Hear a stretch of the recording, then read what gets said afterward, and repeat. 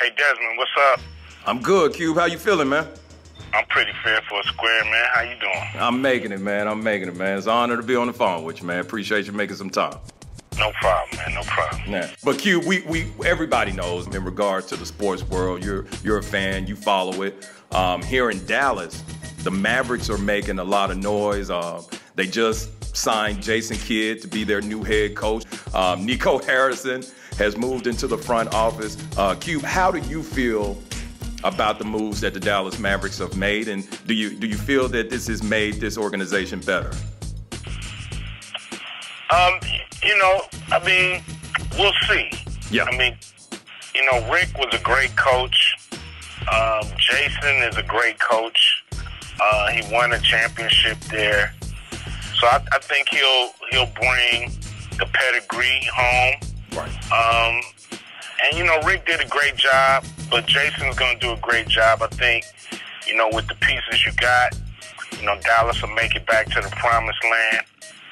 Luka is a great player. Mark Cuban has always been doing whatever it takes to put the team in the position to win. So I respect Mark Cuban. He's a big fan of the Big Three. Came out to our ball out. Let us use the arena, anytime we ask. And he's making great decisions. Jason Kidd, great player.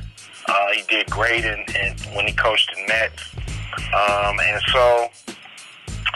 We'll see. Hopefully he can bring that success. As long as y'all don't beat up on the Lakers. Hey, I'm happy. Hey, you need to keep AD upright then. If that's the case, you need to keep your big man healthy in order. Don't worry about that. Hey, just worry about what's going on. Boys, that's what's up. But right now, man, we're looking forward to another season of the Big Three. Cube, you have so many fans here in the Dallas area. Me being one of them, man. Hip hop icon, actor, producer, director, and of course, co-founder of the Big Three. We sincerely appreciate your time, and we look forward to speaking with you down the road. Thank you so much. Thank you. Salute. Already.